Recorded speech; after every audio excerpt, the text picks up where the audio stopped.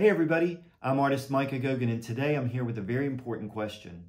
What would happen if gel press gel plates married ampersand art panels? The result is you'd have ready to hang artwork. Today we're going to be looking at the monoprint process while we create desert botanicals that have beautiful decorative edges.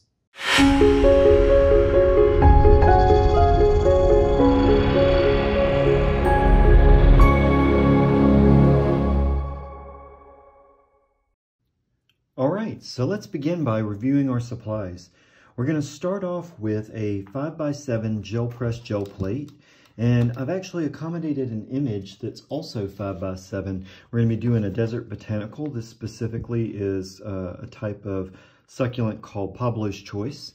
And what I've done is I've actually inverted the image. So I flipped it so that when I print it, it will actually come out the right way that I want, so it's reflexive. And we're actually going to be printing on the Ampersand artist panel, and this is the Prime Smooth.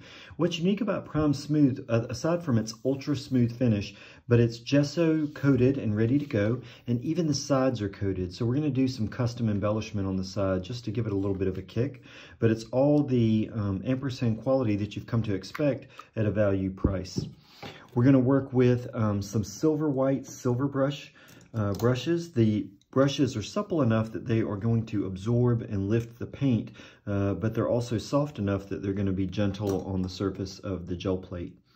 We're going to be using golden open acrylics. These are slow drying acrylics, great for printmaking effects. I've got Indian yellow, pyrrole red, and manganese blue. These are going to be three colors that are going to give us this soft desert palette that we're looking for. And then I also have my favorite brayer, and I've got a little paint palette over here that I can use for the paint later on.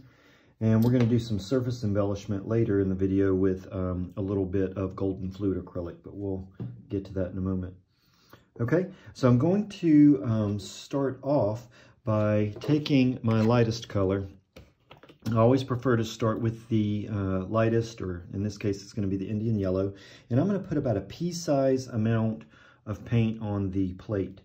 And then I'm going to take my brayer and I'm just going to work it both ways to get a nice coating on the plate. Now, how much paint is enough paint? Well, if you cannot see the image underneath the paint, then you have too much paint on the image itself. So in this case, I'm losing a lot of detail. I can kind of see what's going on, but I don't really see much.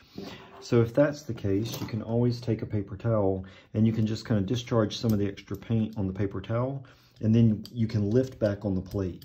So because it's a clean brayer, it's going to pull some of the excess paint, and you can do that as many times as you need to until you can see the surface. Now, because the Ampersand panel is such a smooth surface, it's not going to take much paint on here at all to get color and layering effects. So I'm going to just make sure that I've got a smooth coat of yellow, which I do. And then if you've not watched any of the past videos on the subtractive method, you can look those up. But basically what we're going to do is we're going to take the brush and wet it. And I'm just going to tap the excess moisture on a paper towel. And then I'm going to edge, just like when we were kids perhaps. I don't know if y'all colored like this, but I would always trace my lines so that I could get a good outline. And then once I had the outline, I would go back and swipe. So I'm going to do this real quick. And then I'm going to go in and remove some of the excess in between. So the background is blue, so I'm going to take away anything that doesn't serve the purpose of blue. If it's not yellow or a yellow mixture, I'm going to take it out of the plate.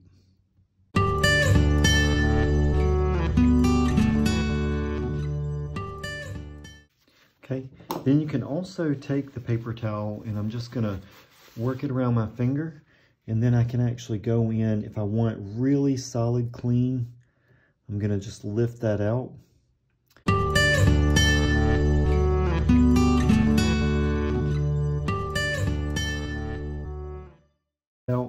Now I want to create a little bit of lighting on the actual plant itself. So this is the reflexive version, but you can see that there's a little bit of light on the left side. Here it'll be reflexive, so it'll be on the right side. So I'm just going to go to all of the right sides and pull some more of that paint out so I can really see the light. Now I'm going to take the Ampersand panel, and because it's 5x7, to do a registration, I'm just going to touch both sides of the plate with my finger, and then I'm just going to run the panel right up to the sides of the finger too, and that's going to be my registration. When I drop it down, registration means that it lines up on all sides, and when I drop it straight down, it'll essentially go right on top. Now I did tape my paper down to keep it stable during this process, but what I'm going to do is I'm going to gently lift up, because this is a rigid panel. So when I go to press down, I'm making contact with the hard surface, not the soft plate. So I want to lift my image up and flip it over so that when I do my little gel press massage, I can actually feel the tactile squishiness of the plate. That's going to help me make contact and get rid of any air bubbles. And I'm just going to rub, rub, rub to make sure I get all the corners. Okay, and then once I'm done, I'm going to flip this guy over. And I'm going to adhere my tape back down so I don't pull the plate off the paper. And I'm just going to hold the paper down, and alley-oop. There's my yellow. And notice how I've got my highlighted surface. Now, one cool thing about this, the panel with the smooth prime here, is that if I want to continue to pull out images, I can take the wet brush, and because this is so smooth and because the acrylics are still wet, I can just pull out more of that paint. It's just going to gloss right over. And so I can highlight. If I want to put paint back down, like maybe this is too bright, I can just put some residue back down or smudge in. And that's another benefit of the smooth prime. I'm going to take out some of these connecting lines. You see? So you can still kind of manipulate the surface, but I'm not having to draw or, concern myself with any of the technical aspects of it. I'm going to lift out just a little bit more of this yellow so this doesn't turn green. Okay, nice. Get a little bit more out there. Wet a little highlight here, just to show you that we can pull it all the way back to white. Boop, see? All right, so now I'm going to clean my brayer, and I'm going to clean my plate, and I'm going to go in for the second color. Now I'm going to go in with a little bit of Pyrrole Red.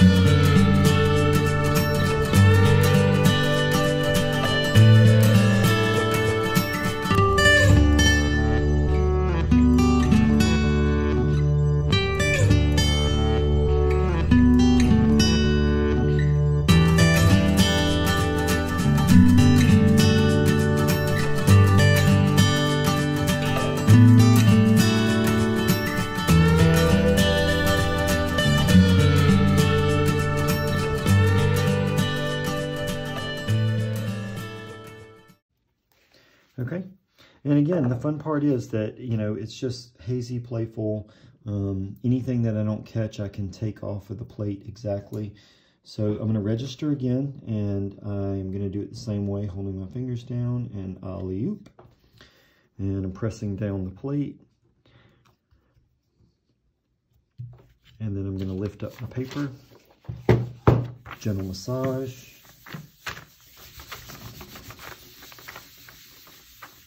Flip back over, adhere, lift up. Wow. Okay. Now I'm going to repeat the process now with the blue.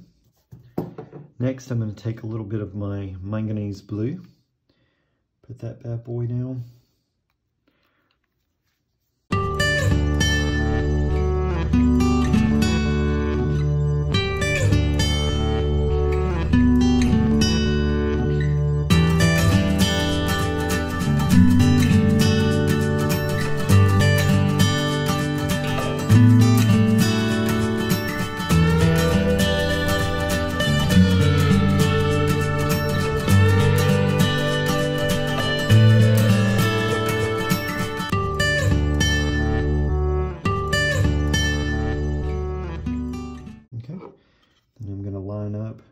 illustration and plunk.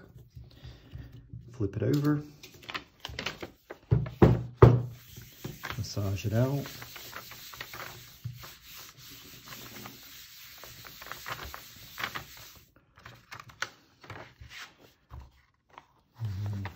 Pull it off the plate and booyah.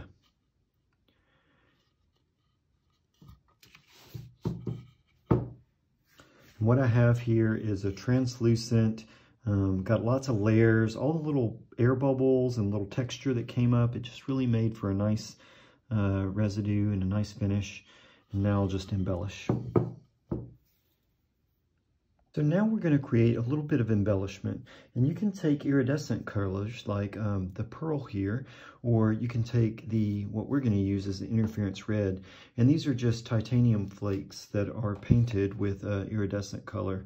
In this case it's red, and we're going to put a little bit of this fluid acrylic onto a palette, and I'm going to take the silver brush, one of the more supple ones, and I'm just going to get a little bit of that interference red. You can already see the shimmer that's on it. And I'm just going to go in and adhere into some of the sections, making sure that this is dry, of course, because I don't want to pull or disturb any of my gel plate layer. But I'm just adding a little bit of embellishment. What this is going to do is create a little bit more interest whenever the piece is catching light. It's just going to make it a little bit more exciting. And I'm just going to highlight those red sections. Okay, and then maybe I'll take a finer brush and do some of the tips. That might be cool.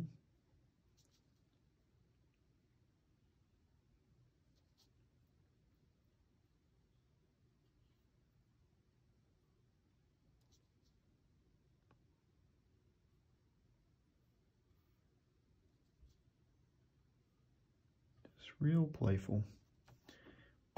Okay, then I'm going to set that aside, and I'm going to take some traditional colors, maybe some gold, something that kind of complements what's going on, just to keep the iridescent. But then I'm going to use some of the same colors that I used in the palette. So I've got some of my pyrrole red, I've got some of my manganese blue, and since I have the gold, I'm not going to use the Indian yellow, but I will put a little bit of Titan Buff, which is an off-white. And what I'm going to do is I'm going to put a color swipe on the side of the panel just to indicate the colors that were used. So I can put just a swipe. Spacing is close or as far apart as I want. Doesn't have to be any rhyme or rhythm. Go around each side.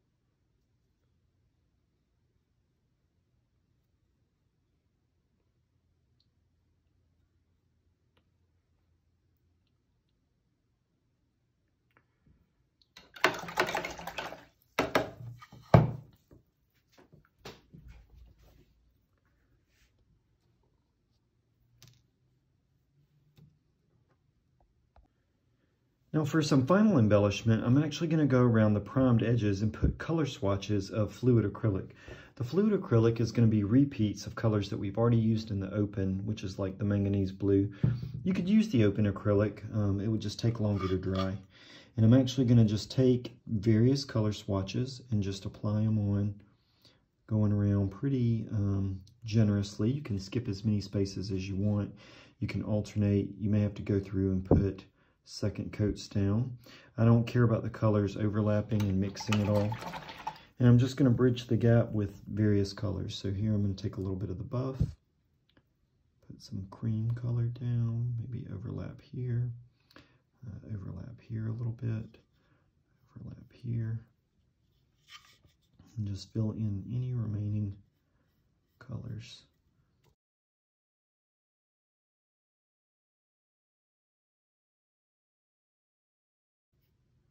Okay. And then once you have everything, you can let it dry.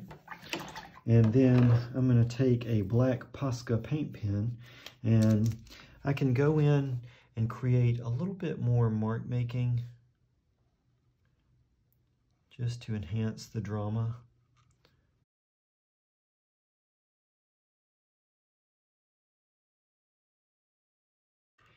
And then this offsets any lines that perhaps just gotten adjusted a little bit in the printmaking. If the registrations didn't come out quote unquote perfect, then you can tighten that up a little bit just by creating some loose mark making.